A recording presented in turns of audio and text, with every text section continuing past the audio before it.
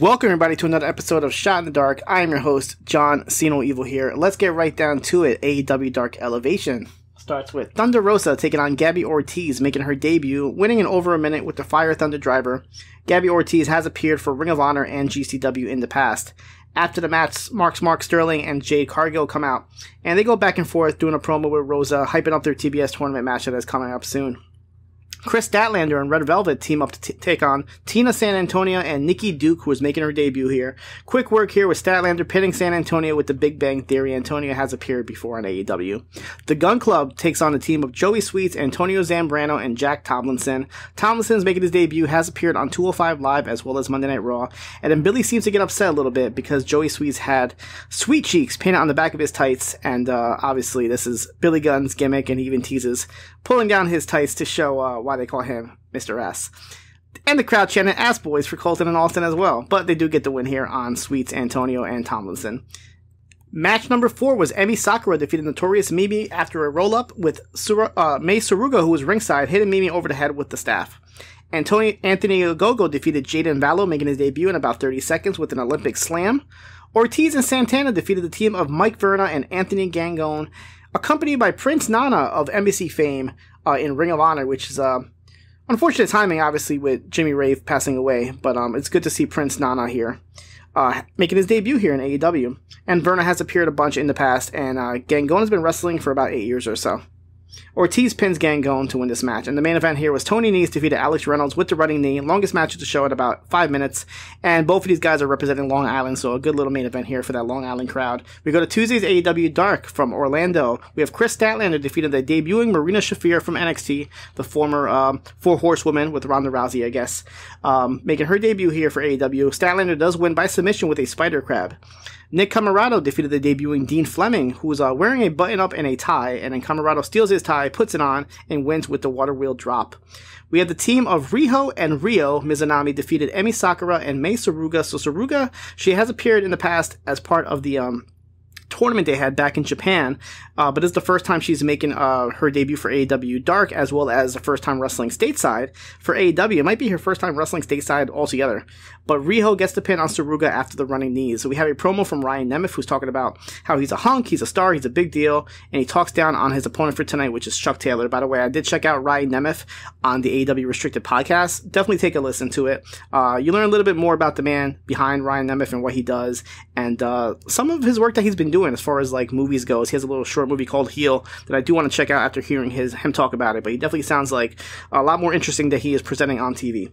Jade Cargill defeated Valentina Rossi, destroys her in about a minute with the Jaded, and Helico defeated Invictus Cass by submission with the Navarro Death Row. This is Helico's first match in AEW since September. Not sure when we'll be seeing Jack Evans anytime soon. Who knows what's going on with him in Mexico. Ty Conti defeated Heather Monroe. Monroe has not been seen in AEW since August. Conti wins easily with the DD tie. Sonny Kiss cuts a promo saying that in 2 weeks it'll be Kiss versus Joey Janela in a no rules, no DQ, no count out match on AEW Dark, so they're definitely going to hype that match up. Lee Johnson and Brock Anderson defeated the team of Tony Donati and Fabu Andre. Donati and Fabu are AEW Dark originals from the first set of tapings they had back in Florida, Daly's place. So I'm happy to see them back. They haven't been on here since September of 2020, and unfortunately they didn't play it, but Tony Donati has still one of my favorite theme songs in AEW. If you have a chance, look it up. Anderson gets the pin on Donati with the Gourd Buster, and after the match, Tony Schiavone was interviewing Arn Brock and Lee Johnson. But they get interrupted by Austin and Colton Gunn, who said that the true second-generation stars who didn't get help by their daddy to come to AEW, and called Brock and Lee Brock Lee, as the crowd chanted Ass Boys to them. Chuck Taylor defeated Ryan Nemeth with an inside cradle, and after the match, the Wingman and Wheeler Yuta all get involved. The Wingmen start attacking Taylor and Yuta, and Orange Cassidy comes out to stop them. I would say run out, but it's Orange Cassidy. Shawn Spears defeated the debuting Josh Woods, who is the current Ring of Honor Pure Champion here. Nice showing from Woods here. In about 4 minutes, they had a match, but Spears stops him and hits the C4 for the win. So interesting here, they had the Pure Champion here and everything going on with Ring of Honor. So not sure if we'll be seeing Josh Woods again in AEW, but I wouldn't mind it. He's definitely a talented performer. Joey Janela cut a promo back on Sunny Kiss, hyping up the street fight in 2 weeks and saying that nothing will save Kiss. Nyla Rose defeated Zeta Zhang easily with the Beast Bomb.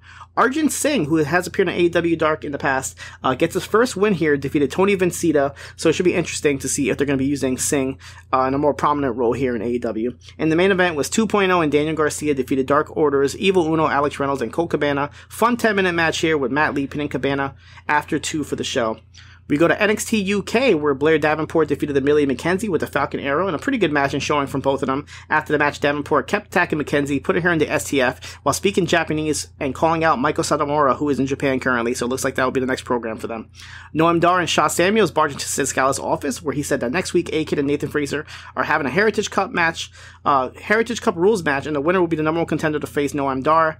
A bit of an update from Rampage Brown last week, where he, after his match with Ilja Dragunov, he refused to get medical treatment and has declined any calls from management. So they're unsure about his whereabouts and how he's doing. Xia Brookside is in the PC and is upset that she lost to Meiko Satomura last week and said that she didn't have enough time to prepare. Jordan Devlin comes out saying that he's the longest reigning cruiserweight champion in the history of the company, so he says that he should be next to be NXT UK champion and calls out Dragunov. Dragunov comes out, says he doesn't want to talk. If he just wants to wrestle, all he has to do is ask for it instead of talking. And then Devlin says that he's nothing like Walter and nothing is sacred to him, so if he's given one chance, he will end Dragunov's career. Dragunov isn't scared. He says prepare for everything. And Devlin, to kind of get under Dragunov's skin, says that he should go home and explain to his son Constantine why he grew up without a daddy, and this prompts Dragunov to go and attack him until they get separated. We have a video package for Amale, different side of her, a more babyface side, where she gets real emotional and says that how she almost quit wrestling, but she didn't, and she finally made it to the WWE, and her parents are really proud of her, so nice little turn from her. We get a quick Kenny Williams promo where he calls out Mark Andrews as being a scared little boy, and that he's all that's left in subculture, as both Flash Morgan Webster and Danny Luna are both out with injuries. Sam Gradwell defeated Shaw Samuels. Noam Dar tried to interfere here and help Samuels, but it backfired, and Gradwell was able to get the win after smacking Samuels down low with the scarf. Gallus is seen in the parking lot getting ready to go attack Teoman's family. This is a cinematic style promo that was shown here. And for the NXT UK Tag Team Championships, Moustache Mountains, Trent Seven and Tyler Bate defeated Pretty Deadly to win the NXT UK Tag Team Championship. Fantastic 18-minute match here. Pretty Deadly tried everything. They were even copying Moustache Mountain's moves. They were using the title belts, but the finish came when Tyler Bate hits the Tyler Driver, and then Seven hits the Burning Hammer, and Bate ends it with the big spiral boy off the top rope for the pin to become new tag team champions. Definitely my match to recommend for the week to go and check out from NXT UK. We go to Impact Wrestling, where before the Impact, Lady Frost, who has recently signed to Impact Wrestling, defeated Kimberly. So nice little signing here to the Knockouts division. Deonna Purrazzo and Matthew Raywold defeated Chris Sabin and Mickie James, with Deonna rolling up Mickie with some leverage assistance by Raywold. Lawrence D versus Rohit Raju ends in a no contest as Josh Alexander comes out and takes them all. But I have to admit, Lawrence D's theme music might be one of my new favorites now. Check it out if you have a chance. So Alexander comes out, stops the match, calls out Jonah, but Scott D'Amore comes out instead and says that Jonah isn't in the building, but he does make Alexander versus Jonah at Hard to Kill. But Alexander doesn't want to wait, so D'Amore tells him to keep his emotions in check, but Alexander attacks Raj Singh, who was ringside hitting the C4. Finjuice defeated the team of VSK and Zicky Dice of the Learning Tree. During the match, Dice does like a little magic trick where he pulls like string out of his mouth like a magician would. So yeah, pretty interesting here. Eric Young defeated Rhino in a street fight. Young told Diener and Joe Doring to stay in the back, but they end up showing up anyway, and then Heath comes out, Willie Mack comes out, Rich Swann comes out, the Good Brothers come out to stop them, but this causes Young to hit Rhino with a pile driver for the pin, and the Good Brothers and Violent by Design seem to have formed some sort of partnership after this. Decay's Black Taurus, Crazy Steve, Havoc, and Rosemary defeated The Inspiration and The Influence, and before they match, they argue about what they should call themselves. Should it be The Inspirational Influence, or should it be The Influential Inspiration? The Influence and The Inspiration, they bicker and argue throughout the match, resulting in Rosemary spearing Tenille for the win. We go backstage with Lady Frost, who's being interviewed about recently signing to Impact, and she is asked to be in the Ultimate X match at Hard to Kill. Well, she asked Scott D'Amore if she could be in it, and Scott D'Amore goes to Gail Kim, who is now in charge of the Knockouts division, and says that Lady Frost is in the match along with Tasha Steelz, Rachel Ellering, Jordan Grace, and Chelsea Green, and Rosemary, which is the first ever All Knockouts Ultimate X match, which will happen at Hard to Kill. In the main event, Matt Cardona defeated W. Morrissey by disqualification. Cardona gets busted open in this match, but the match ends when Morrissey pushes off the ref and ends up being disqualified after giving him the big boot. And then after the match, he continues to attack Cardona until Chelsea Green comes out to cover Cardona. Moose comes to the ring, tells Morrissey to attack Cardona, but Morrissey is a little bit sick of Moose, so kicks him instead, and then tells Chelsea to get out the way, and pushes her off when she doesn't, which causes Cardona to go pretty much crazy and take out Morrissey. So they are setting up that triple threat match at Hard to Kill between those three. NWA Powerrr, Strictly Business, comes out and cuts a promo where Tom Latimer says that Nick Aldis got lucky and this feud is far from over. Father James Mitchell comes out, cuts a promo that Judas got cheated at Hard Times too. Until Sal Rinauro comes out, looking all distraught, like he hasn't slept in days. He says he's seen the dark side. He wants to join Mitchell. And then Mitchell says no until Danny Dales comes out and pulls Rinauro out. Aaron Stevens and Kratos defeated the Dirty Sexy Boys, the new tag team, DSB, of JTG and Dirty Dango, the former Fandango, pretty much doing the same gimmick here. Velvet Sky on commentary is pretty much fawning over him. Stevens is a little bit of a different look here as well, wearing eye makeup, taking a little bit more dramatic approach. Stevens gets upset during the match and leaves, but Kratos alone still gets the pin and the win on JTG. Kratos cuts a promo after saying that he might not be getting along with this new Aaron Stevens, but as long as they win, he'll be happy. Judas and Sal Rinauro are in the ring, and James Mitchell says that he's going to put Rinauro through a loyalty test by asking him to do some stuff like barking like a dog, bowing down, kissing his Judas's boots, take a chokeslam, which he does, and then after that, the last part of the test is he tells Rinauro to drink Romanian blood, which he does, and then once Rinauro drinks it, he kind of starts laughing uncontrollably. So I'm not sure what's going on here with this new Rinauro character. May Valentine has an interview with Melina where she says that her losing to Camille would not stop her from getting an NWA Women's title, and she will get another opportunity somehow, someway. The End cut a promo saying that they're going to be entering the 6-man division, and they say that Jack Stain has joined them in order to do that. The NWA Women's Tag Team Championship is defended as the Hex defeats Mickie James and Kiera Hogan. Allison Kay gets the pin on Kiera after Hex marks the spot to retain the titles.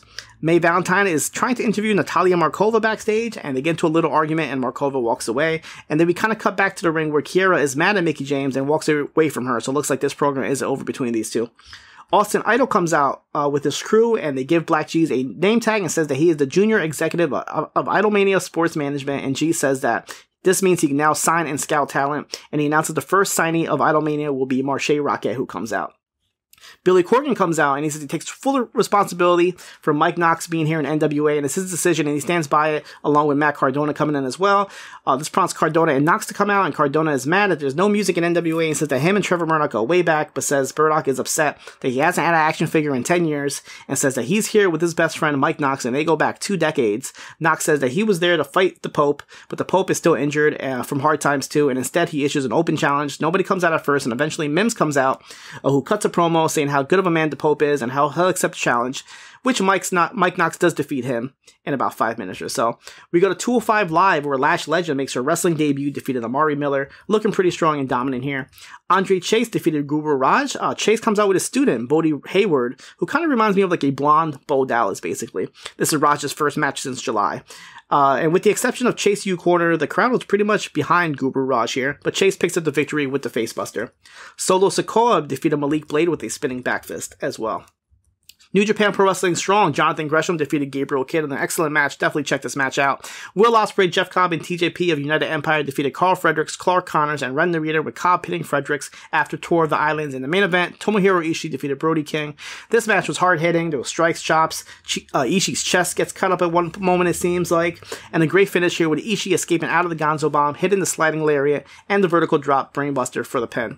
Ring of Honor, this is the show right before Final Battle. By the way, if you haven't checked out Final Battle, check out my report on postwrestling.com. Excellent show. I liked it pretty much. A lot of surprises there. A lot of good messages from former Ring of Honor talent, so you can check out the summaries of those messages that they sent in as well. But as far as this show goes, we had a Falls Count Anywhere match with Sledge pinning PCO after hitting the Detox DDT off the stage onto the table. Miranda Alizé defeated Chelsea Green after some ringside distraction by Angelina Love and Mandy Leon, and EC3 defeated Eli Isom by submission with the purpose. On main event, Dana Brooke defended her 24/7 title, defeated Tamina. Apollo Crews and Commander Aziz defeated Cedric Alexander and Shelton Benjamin, with Aziz pinning Benjamin after the Nigerian nail. And the WWE Network editions of the week was WXW We Love Wrestling number 24 and ICW Fear and Loathing 2021 Part 1. That is it for me this week. You guys can catch me here next week for another episode of Shot in the Dark.